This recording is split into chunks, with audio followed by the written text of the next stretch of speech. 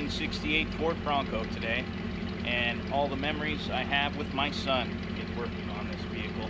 Not only my son, my wife and I drove in this chariot to our wedding, so it has a very, very, very well-cherished memory with my family. Oh, and my grandfather and I are the ones that first rebuilt it back in the 90s, so stay tuned, I'll show you the details.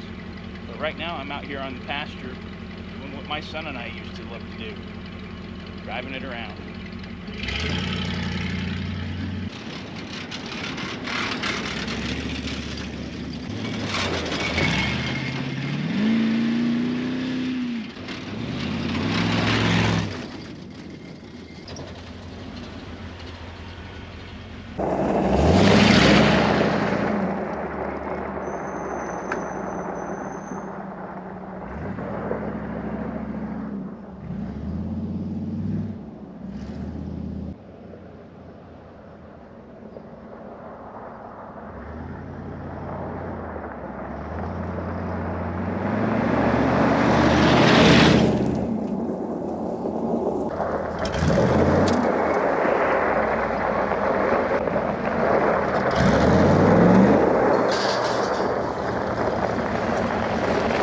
This thing's had about everything done to it you can think of.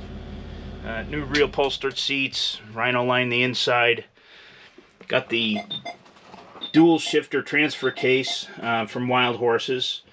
An astute Bronco owner or enthusiast will definitely know that this is not a standard 68 Bronco. There's a lot of upgrades from it from later models, including the C4 transmission, and yeah, the glove box has been moved to accommodate a roll cage in the future, which I've never gotten to, and it's also a handier place to put the computer for the 5.0 HO fuel injected engine.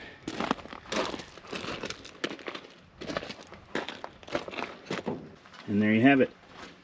This has been a ongoing long-term project for my son and I. When he first got out of the hospital, actually the second time he got out of the hospital after his amputations, I bought a lift for our shop, dipped into my savings, and had this old Bronco sitting around. I've had it since high school. My grandfather and I did the first kind of restoration of it, had the body off and everything. Had the old 302, the 3 on the tree, and you know, when my son was laying in the hospital bed, I decided that, hey, here's the project we're going to do. So you got to get well so we can get you home and get started on it. And we absolutely enjoyed every minute of it. And it was a great, great memory, both working on it with my grandfather and my son. But we put the 5.0 HO fuel injected engine out of a 89 to 93 Mustang. The Ford Explorer serpentine belt system. Power brakes obviously weren't standard on this. Got the upgraded Wild Horses, I forget the make of the radiator, disc brakes in the front, James Duff 3.5-inch suspension lift, as well as a 1-inch body lift under there, and the larger fuel tank. The Wild Horses bumper, I had to take the old tire rack off. It was a rattler, and I just didn't like it.